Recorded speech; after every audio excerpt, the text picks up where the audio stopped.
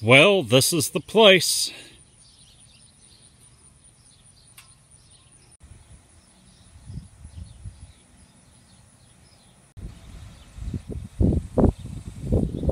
So this is where you go in to pay the admission fee.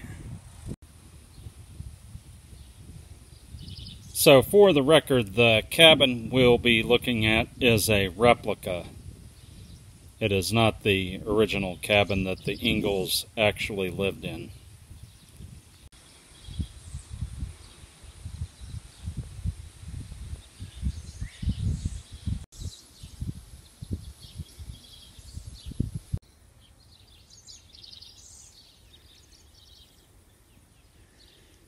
So this log cabin was built to resemble the cabin that the Ingalls lived in during their brief time here in Kansas. And of course, the book about their time here is the actual one titled Little House on the Prairie in the Little House on the Prairie series. The lighting's probably not going to be the best here, but here's some shots from inside the cabin.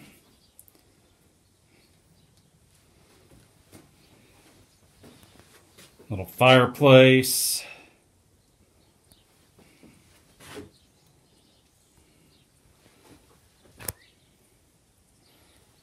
Dining room table.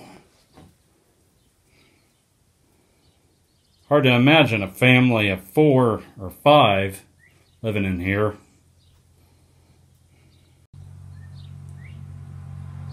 This would be about the most annoying part for me living in this place, would be this pole across. I don't really remember this from prior visits, but it has been a long time since I've been up here and seen the cabin on the inside. How do you like these homemade chairs?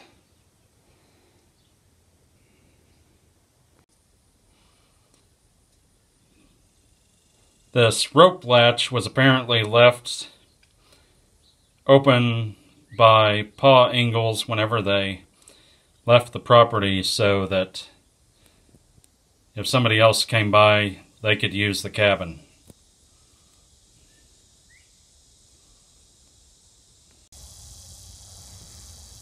There are some things to see here besides the cabin itself. These old wagons, a post office building, and an old school building. Looks like they also got a few purple martin birdhouses. All right, I'll respect your request. Thank you. Yeah, I wonder if this is how they would have parked outside the cabin years ago. Maybe so. This post office was from the historic town of Wayside. It was moved here after it closed in 1977. 1977 was when it closed. Zip code for Wayside is 67366. I still remember the zip code for Independence, Kansas. The city, 67301. I'm inside the old post office now.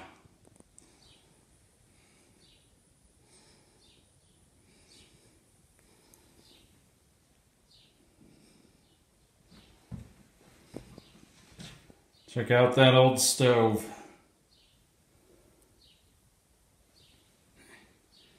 And that old telephone.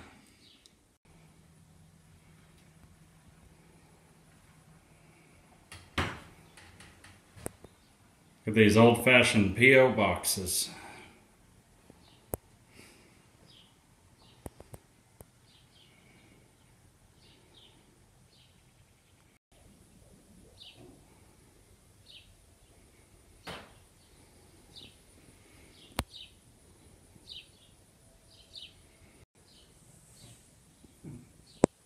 And they got a portrait of Abe Lincoln in here.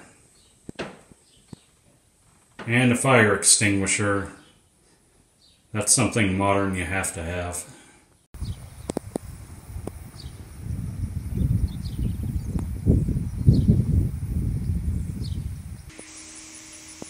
Sunnyside School.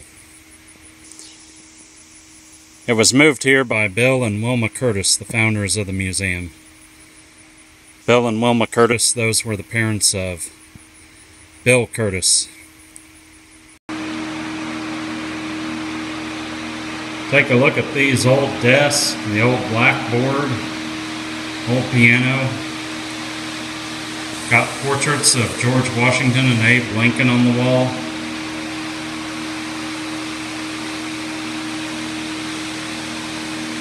Not too shabby. If you hear an echo, that's probably from the fan in the background. They have a fan going in here. This definitely keeps it a little cooler. Oh, here's the school stove. I guess they might have used that for heat during the winter. Or something.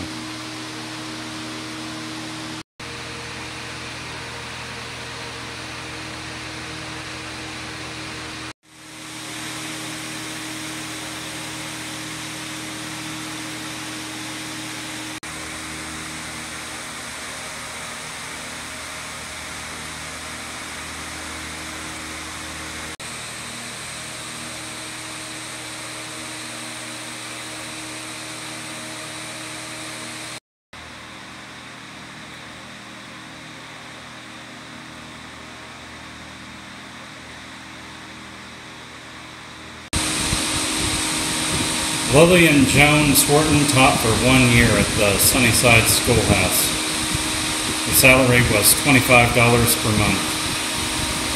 Lillian's daughter and son-in-law, Wilma and William Curtis Sr., purchased Sunnyside School and moved it to this location to preserve our history for future generations.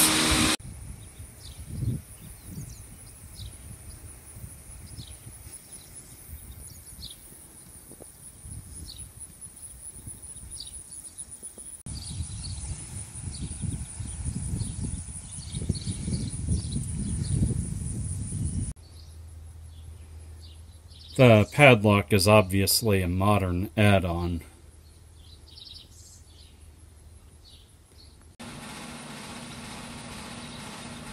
Looks like the old hand-dug well has been capped.